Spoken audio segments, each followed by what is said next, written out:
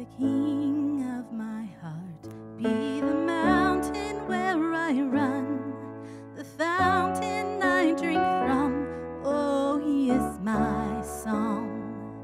Let the king of my heart be the shadow where I hide, the ransom for my life. Oh, he is my song. You are good, good. Oh, you are good, good. Oh, you are good, good. Oh, you are good, good. Oh, let the king of my heart be the wind inside my sails, the anchor in the waves. Oh, he is my song. Let the king of my heart be the fire inside my veins, the echo of my days. Oh, he is my song. You are good, good. Oh, you are good, good. Oh, you are good, good. Oh, you are good, good. Oh. You're never gonna let me down. You're never gonna let me down. You're never gonna let me down. You're never gonna let me down. You're never gonna let me down. You're never gonna let me down. You're never gonna let me down. You're never gonna let me down. You're never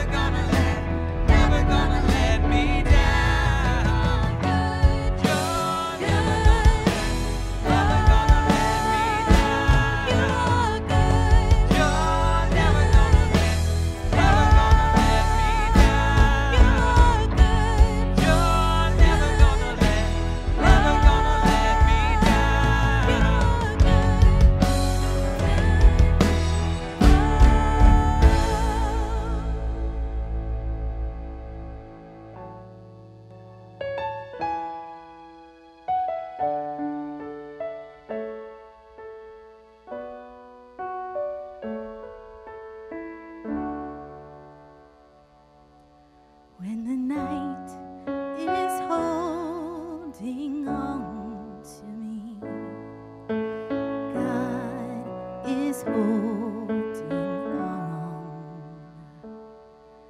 When the night is holding on to me, God is holding on.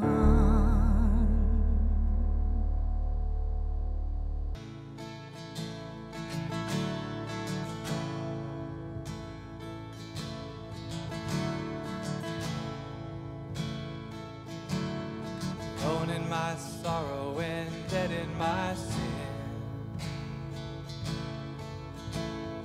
lost without hope and no place to begin. Your love made a way to let mercy come in. When death was arrested, my life began. Ash was redeemed, only beauty remains. My orphan heart was given a name. My mourning grew quiet, my feet rose to dance. When death was arrested, my life began. Oh, your grace so free washes over me. You have made me new, now life begins with you. It's your endless love pouring down on us. You have made us new, now life begins with you. Released from my chains, I'm a prisoner no more. My shame was ransomed, faithfully bore. He canceled my debt and he called me his friend. When death was arrested and my life began. Oh, your grace so free washes over me. You have made me new, now life begins with you. It's your endless love pouring down on us. You have made us new, now life begins with you. Our Savior displayed on a criminal's cross. Darkness rejoiced as though heaven had lost. But then Jesus arose with all freedom in hand. That's when death was arrested and my life began. Oh, your grace so free washes over me. You have made me new, now life begins with you. It's your endless love pouring down on us.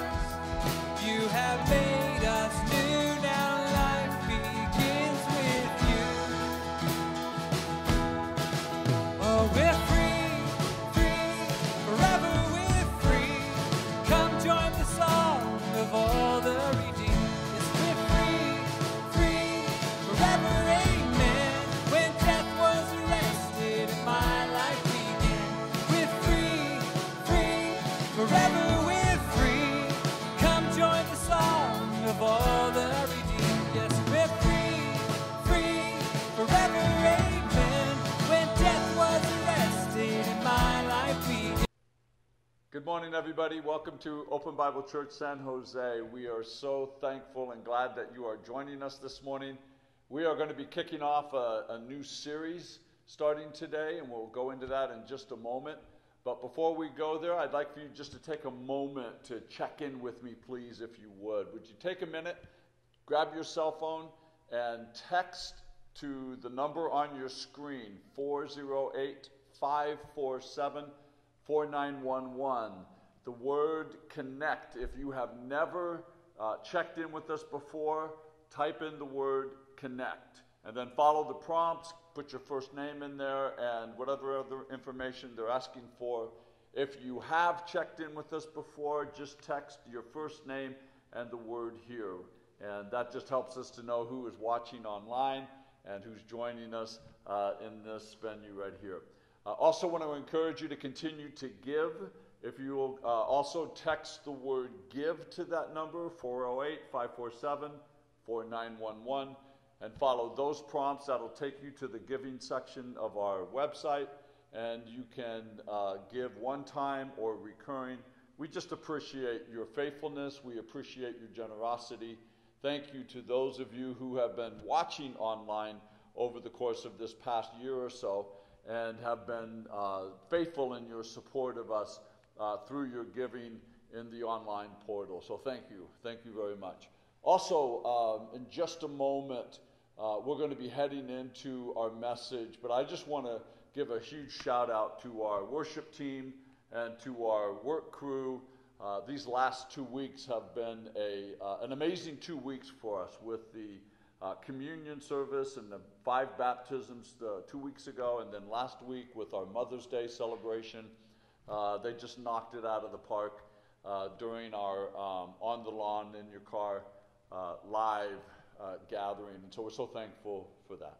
Join with me this morning as we take a look at the 7th chapter of the book of Matthew, and we'll go into that in a minute, but I just want to kind of give a little bit of a background as to where we're going, what direction we're going to be taking with our services over the course of the next few weeks. But I want to talk about foundations. I want to talk about how important it is that we have a strong foundation in our faith. As we look at this, we're going to be focusing on what it means to be a follower of Christ. And in order to be a true follower, we must have a strong foundation on which we are standing in order for our faith to be truly effective in our lives. So basically, your foundation matters. Your foundation matters. But before we get to the text that I want to focus on, I want to take a look at some verses that precede our text in the 7th chapter of Matthew. In the 7th chapter, we find Jesus is addressing the difference between those who will enter heaven and those who will not. And I think this is a very serious question that many were trying to find the answer for at that time, but I think many of us are trying to find the answer for that as well during our time. In Matthew chapter 19, he refers to an encounter he has with a rich young ruler, and the rich young ruler asked how he might obtain eternal life. And then Jesus went into an explanation and kind of a banter dialogue with him at that time. But in this situation, we're looking at kind of a succession of verses where Jesus is laying some groundwork in his interaction with the disciples and the people that he is engaging with. So have you ever wondered about eternal life? Have you ever wondered what it takes to obtain eternal life? Well, I think the rich young ruler speaks for all of us, or we wouldn't be here right now. How do we obtain eternal life? C.S. Lewis said the church exists for nothing else but to draw men into Christ, to make them little Christs. If they are not doing that, all the cathedrals, the clergy, the missions, the sermons, and even the Bible itself are simply a waste of time. And he goes on to say, God became man for no other purpose. When we look at becoming a follower of Christ, it is so important to realize the groundwork that Jesus is trying to lay in order to explain how important it is that we have a strong foundation. In the 13th verse of that 7th chapter of Matthew, Jesus is given the example of the narrow gate and the wide gate. The narrow gate that leads to life, and the wide gate that leads to destruction. The narrow gate, only few will find it. The wide gate, many will enter through it. And then he goes on in verse 15, and he compares the false prophets of that time or of that era to fruit on a tree. He says a good tree will bear good fruit, and a bad tree, the false prophet, will bear bad fruit. But then in verse 21, he addresses a present-day dilemma. You see, we live in a culture where everyone thinks they are going to heaven. Talk to anyone, any person, and they call themselves a Christian, and they believe just because they call themselves a Christian, they have no idea what it means to be a Christ follower, but they'll label themselves a Christian, and you ask them why, and many of them cannot tell you why, or they'll say, well, I'm a good person, how can God not allow a good person to go to heaven? Well, I want to tell you that it is so important that we understand that. So he says in verse 21, he says, not everyone who says to me, Lord, Lord, will enter the kingdom of heaven, but only the one who does the will of my Father who is in heaven. Many will say to me on that day, Lord, Lord, did we not prophesy in your name, and in your name drive out demons, and in your name perform many miracles? Then I will tell them plainly, Jesus said, I never knew you. Away from me, you evildoers. Man, I think there's going to be a lot of people that are going to be in for a rude awakening when they stand before God, thinking that they're going to be going to heaven.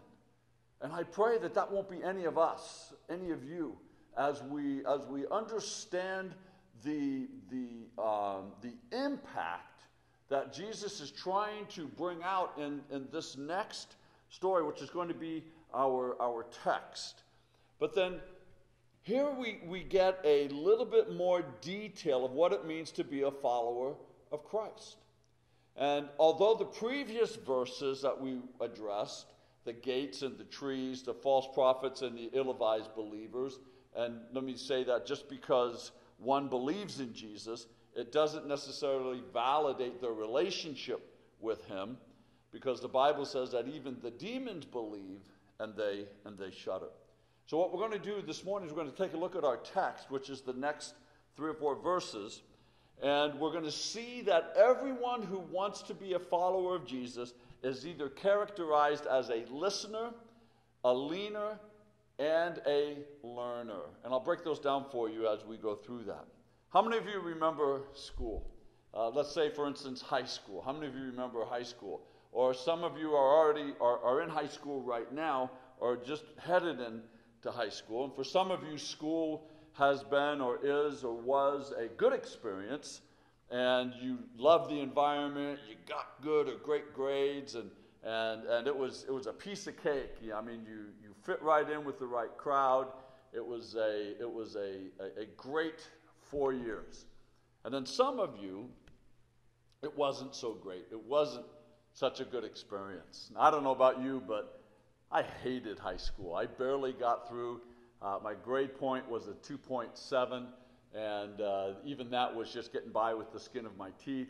The thing about my graduating class back in 1978 in Jefferson, Iowa, we were ranked in the nation in the 95th percentile. Yep. We had a class filled with people that were absolute intelligent brainiacs.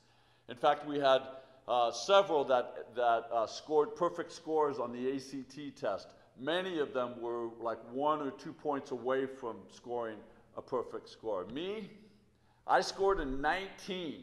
Somebody I told that to the other day said, "Oh my gosh, that's great." And I said, "No, the perfect score is 34." And I was far from that. In fact, I was the one that I think kept us from reaching a higher level of percentile of our class test scores back at that time. I think I was the one that brought us down to the 95%. I hated high school. Hated it. But when I got to college, it was a totally different story. I absolutely fell in love with school, fell in love with learning, and I became part of the dean's list. And in my junior college, I was salutatorian, second in my class. I actually tied for first, but because the one who was given the valedictorian took one more class than I did at the school, they gave her the valedictorian and me the salutatorian. I graduated magna cum laude. I graduated summa cum laude at my Bible college career. I finished with I think a 3.6 grade point average. I mean, I just absolutely loved school. What was your best subject? I ask kids that nowadays, and many of them say lunch or PE. Few might say math or English or another subject. And when I was in college, one of my loves was history. And I had a pretty amazing experience, and I'll talk about that in just a little bit as well, with a history course that I took in my junior college time. You see, being a disciple is similar to going to school.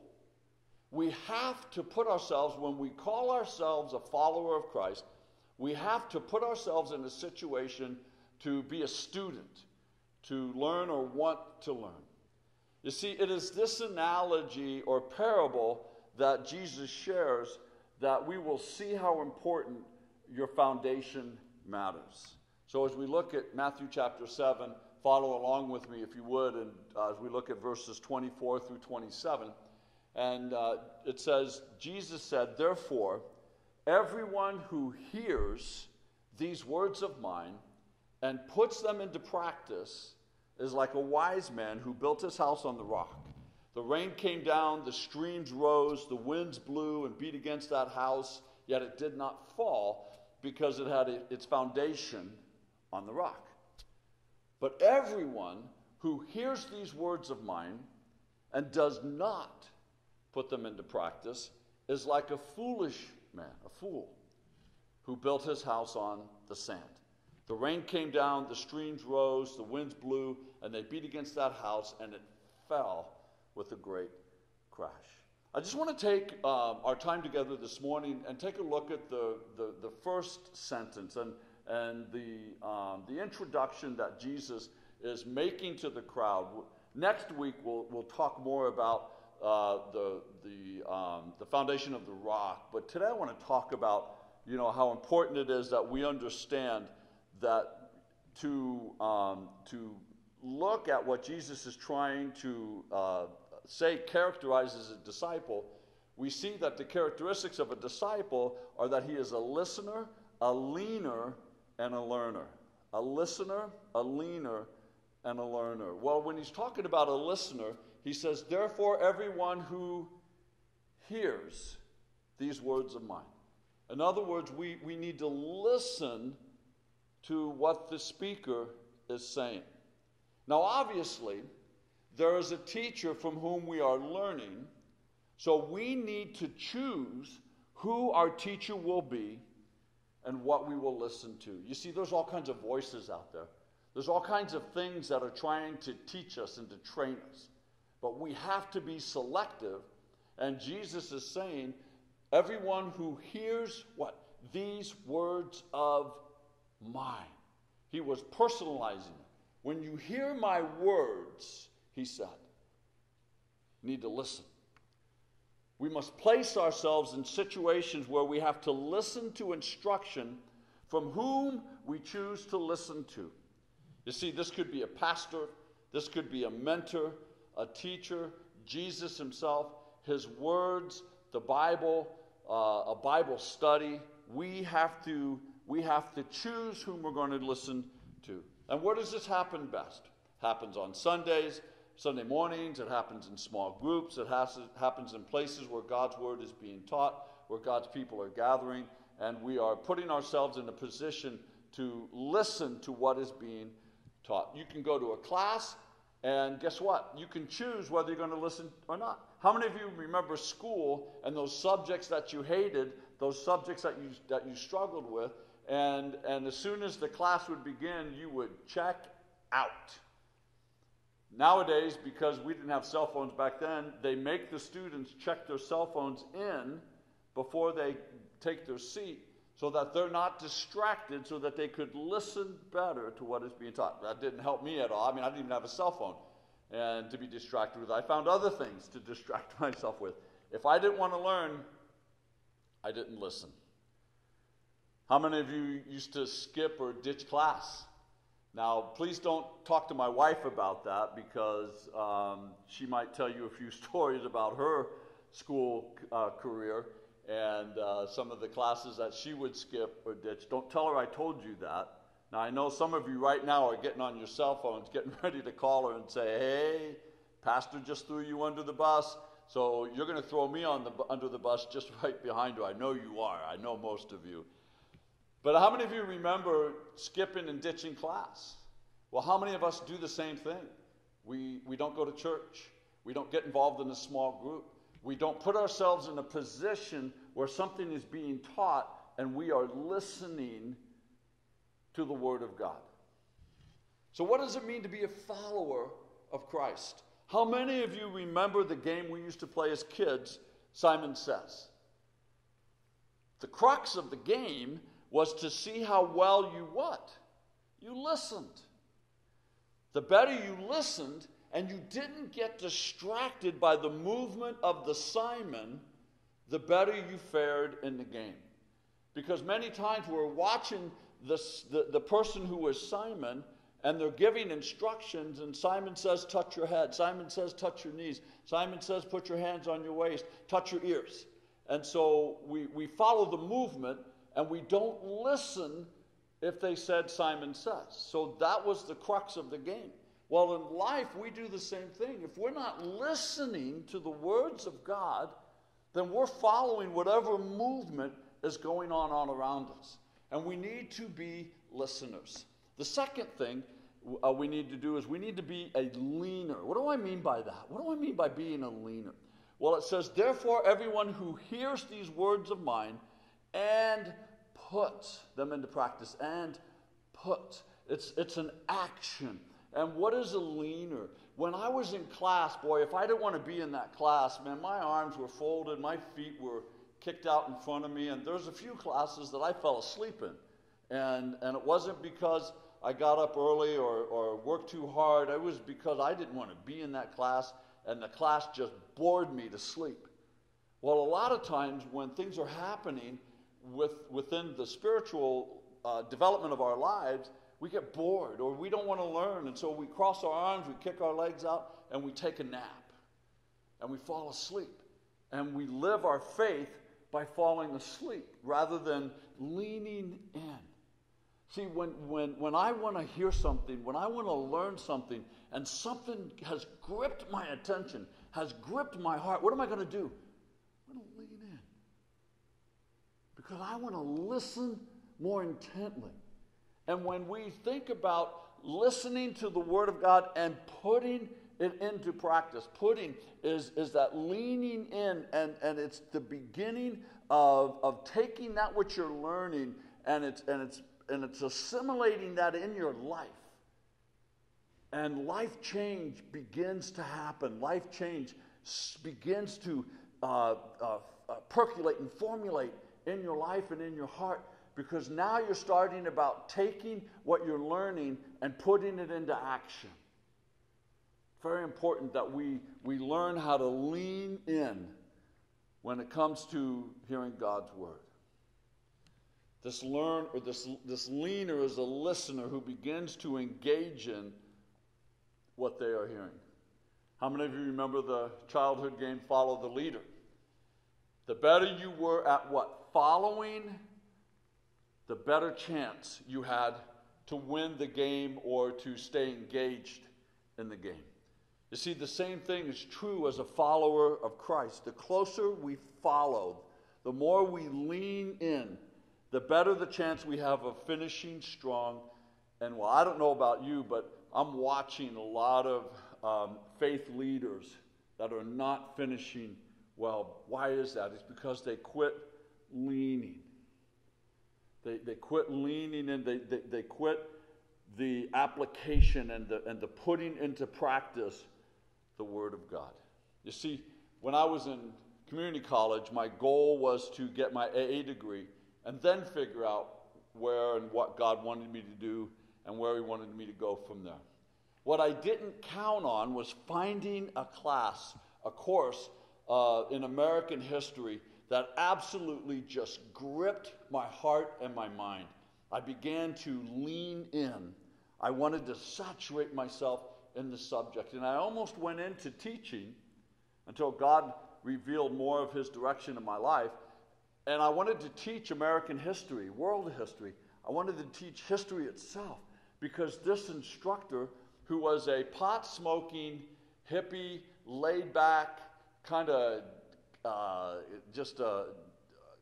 one of those guys that just had this view on life. He was an atheist, hated God, didn't want anything to do with Him.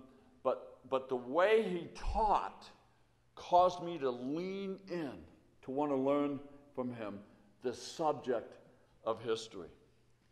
And the third thing, the verse goes on to say, therefore everyone who hears, listens, these words of mine and leans them into practice becomes a learner.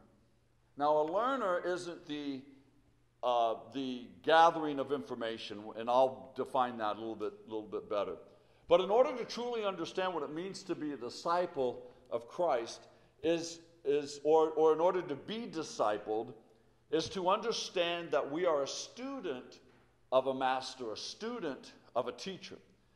There's an ancient Jewish blessing that supposedly goes like this: may you be covered in the dust of your rabbi. May you be covered in the dust of your rabbi. The idea is that a rabbi's disciples, those who take on his lifestyle, who take on his teaching, or in the Jewish connotation of that, who take on his yoke, then it is these people who begin to follow his set interpretations of Scripture. And they were to follow so closely behind him that when they walked, they would become caked in the dust that he kicked up with his feet. And in that day, roads and everything were dirt and dusty and mud-caked.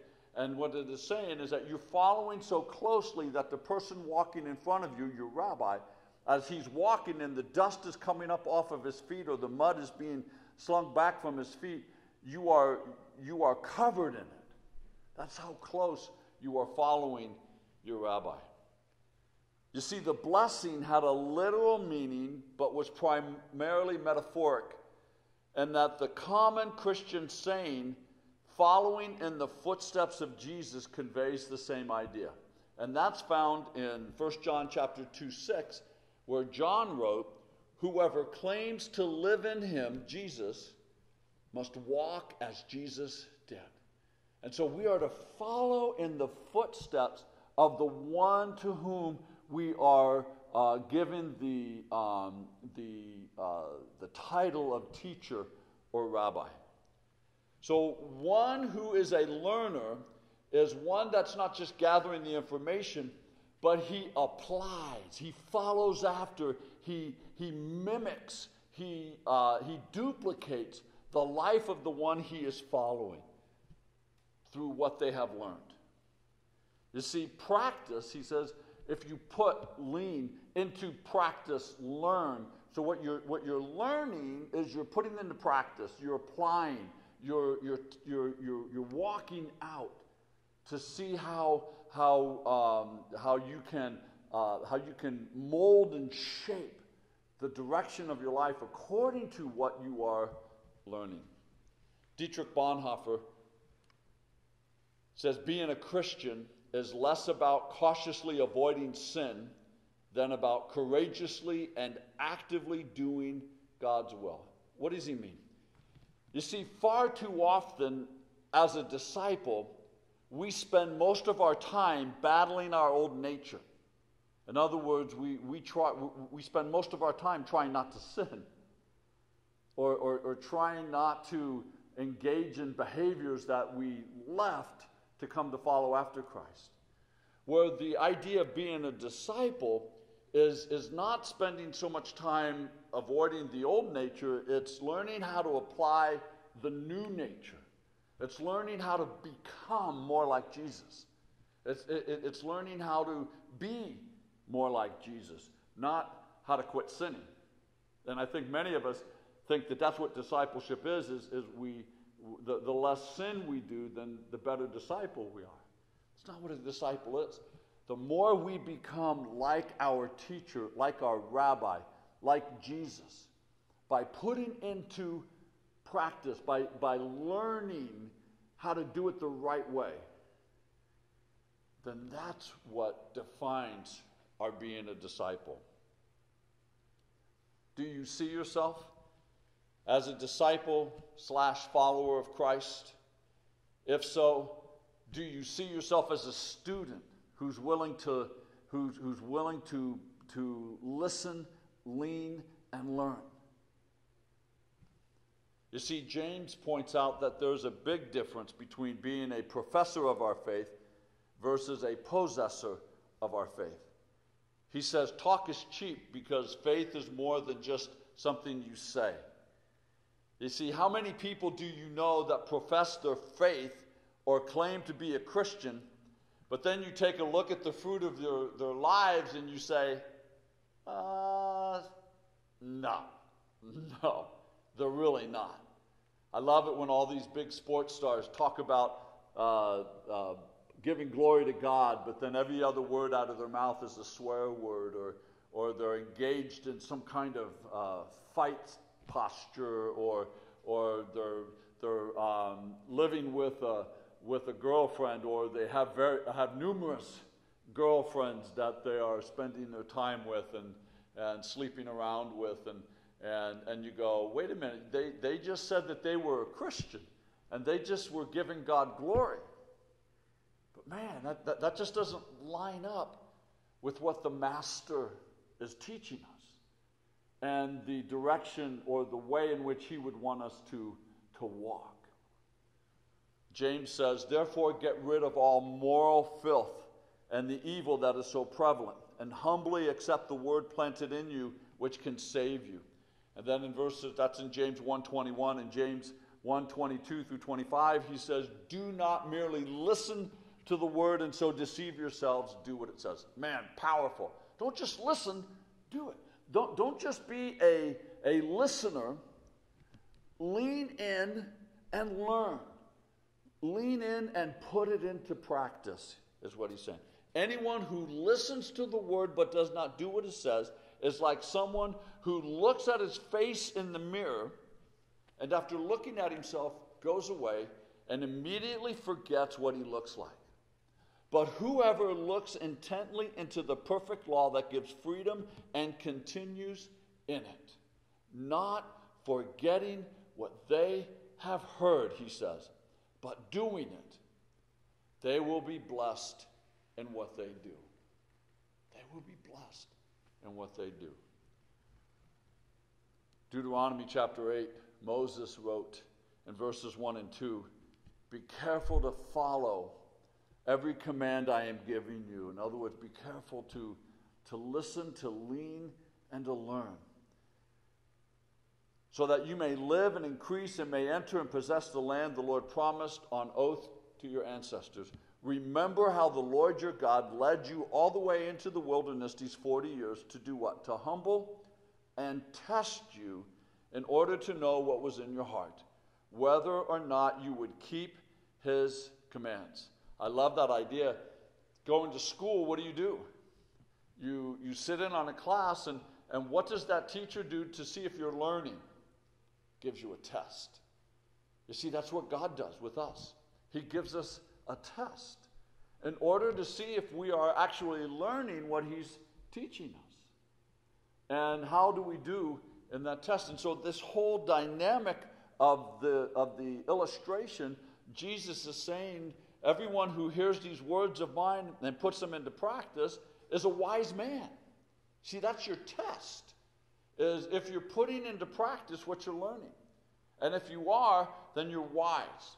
But if you are not putting into practice, hearing the same message the wise man heard, but you're choosing not to apply that to your life, then you're a foolish man, he says. You see, in this story, let me read it quickly again. Everyone who hears these words of mine, puts them into practice, is a wise man who built his house on the rock. Rains came down, streams rose, winds blew, beat against that house, yet it did not fall because it had what? Its foundation on the rock. But everyone who hears these words of mine, does not put them into practice, is like a foolish man who built his house on sand. The rains came down, streams rose, winds blew, beat against that house, and it fell with a great crash. So what do we have? We have two people. And they both heard the same word. And the difference was one applied and the other did not. They both built houses. They both faced storms, the rain, the streams, the winds. But what was the difference? It wasn't a different storm. It wasn't a worse storm for the house that crashed. It wasn't a lighter storm for the house that survived. It wasn't that one was an extraordinary builder and the other one wasn't. You see, every variable there was the same. pretty much. Except one obeyed and the other did not. And what was the major difference in that? Their foundation. Their foundation. And we're going to talk next week about what that foundation looks like when we compare it to the rock. So you're going to want to be able to join us next week as well. But it's important for us to understand that the idea of what happened with these foundations is because your foundation matters when it comes to your work and your walk with the Lord. God is not interested in how much Scripture you know. He wants to know how much Scripture has a hold of you. He wants to know how much Scripture is in you, ruminating and challenging and changing your life. There are people who read the Bible every day, and they still don't know or trust God enough for their daily needs.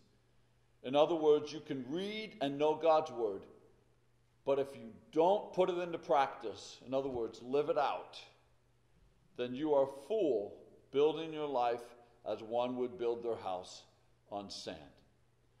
Jim Putnam pastors Real Life Church in Idaho, and he said, far too many of us assume that discipleship is merely the transfer of information leading to behavior modification.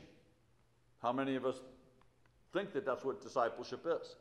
You learn something and it changes, or you have to change your behavior. But discipleship, he says, at heart involves transformation at the deepest levels of our understanding, affection, and will by the Holy Spirit through the Word of God and in relationship with the people of God. God wants to transform your life. And the way He does it is if we have these characteristics involved in our life, that we are listening, that we are leaning, and that we are learning. Everyone who hears these words of mine and puts them into practice is like the wise man who built his house on the rock. This morning, I want us to be wise. This morning, I want us to be a people of God who realize and understand the importance that your foundation in Christ matters. And it will make all the difference in the world when you face trials of many kinds, the storms of life, the rain and the streams and the winds of life. As we close this morning, you may be struggling right now with your foundation. Would you make a commitment this morning? Would you make a commitment in your heart to listen more intently, to lean in a little closer, and to listen, or to learn in the sense of applying more deeply the truths of the Word of God to every aspect of your life? This morning I want to challenge you to listen with me, to lean in with me, and to learn with me what it means to truly be a disciple of Christ. Let's pray. Heavenly Father, we are so thankful for your word that changes our life, because that's what Jesus said. Those that hear these words of mine. And so, God, we want to listen to your words. We want to lean in as you speak. And we want to learn by applying, by practicing these things in our life. God, we love you. We thank you. We praise you. And we ask these things in Jesus' name. And all God's people say, amen. Amen. God bless you as you close out this time with me, and as we segue into a time of worship with our worship team. I want to encourage you, if you have a prayer request with you this morning, would you text on the number on your screen, would you text the word prayer to 408-547-4673. 4911, and then just a little bit about what you would like for us to pray with you about. We want to join with you. We want to know that the struggles of life are very real, and we have a very real and powerful God who wants to bring answers to your prayer, and would you allow us to pray with you for that? God bless you. Take a moment and just worship with us as we close out our service today. God bless you, and see you next time.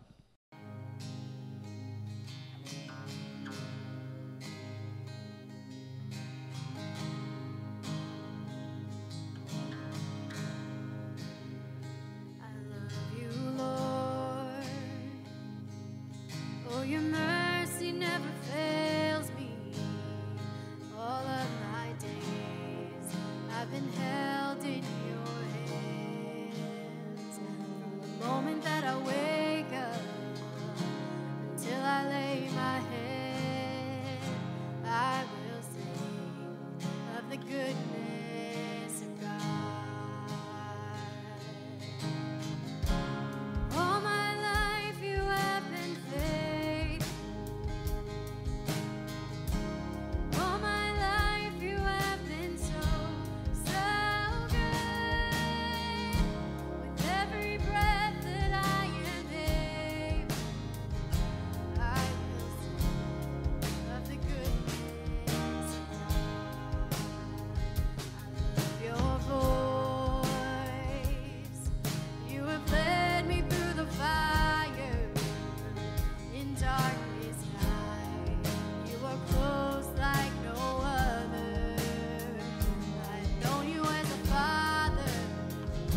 I've known you as a friend. I have lived in the goodness of God. Oh, all my life you have been faithful. All my life you have been so, so good. With every breath that I am able, I will sing of the goodness